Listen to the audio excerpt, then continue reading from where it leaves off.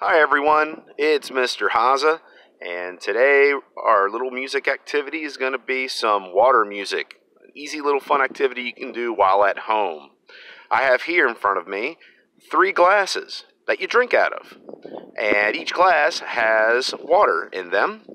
There are different levels of water, and each glass has its own note. So the more water you have in a glass, the lower the pitch. The less water you have, the higher the pitch. That way you can have a variety of different notes and you can come up with your own little song. You can use more than 3 glasses if you want to. There's been times where I've done 4 or 5, up to 8 glasses if you'd like to, all with different levels of water.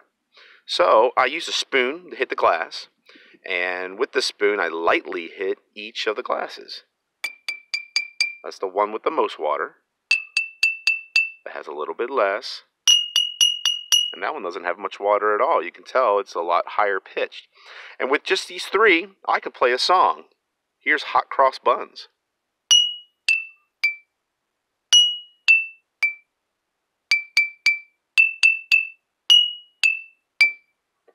Pretty cool, huh? I could also do a really easy version of Mary Had a Little Lamb.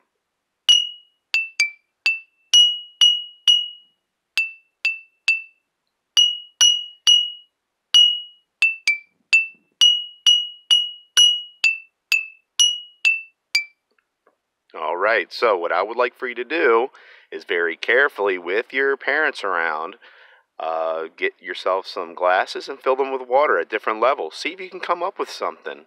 It doesn't have to be anything spectacular, just anything fun that sounds good to you. And if you can figure out Hot Cross Buns, or Mary Had a Little Lamb, or any other song, that'd be fantastic. Alright, have a great one.